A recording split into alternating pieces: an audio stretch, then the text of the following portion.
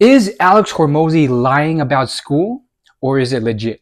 If you're not familiar, the internet world's been on a bit of a buzz because Alex Hormozi has invested possibly the largest amount he's ever done on a community called Skool, which was founded by Sam Ovens, another big online marketer.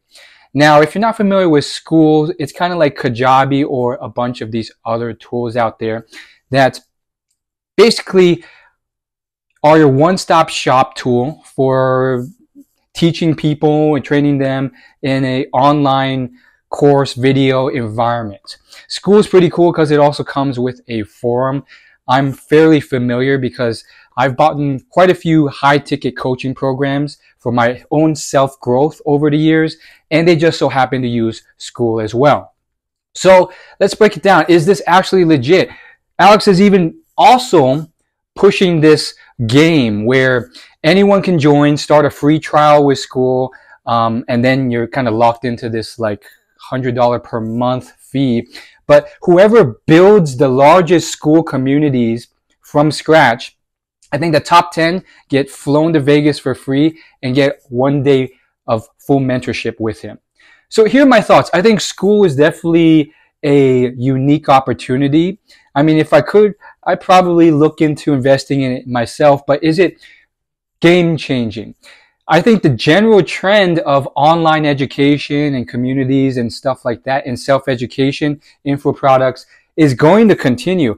I'm a huge consumer of that stuff, but is that alone going to mean that Skool is the game changer?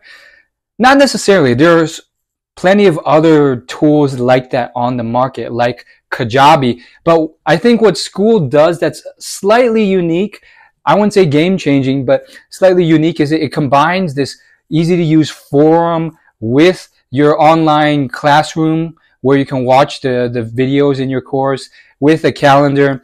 And it's pretty seamless, so you can switch between Skool communities. And it's so easy of a setup that a lot of these online influencers making a lot of money, like Hamza, a big guy in the self-development community, is creating a very large kind of lifestyle business, making a lot of revenue, teaching self-development and all these things that, you know, they're interested in, social media detoxes and so forth. So it's certainly kind of low level of effort, kind of like a Patreon, but like with more features built in.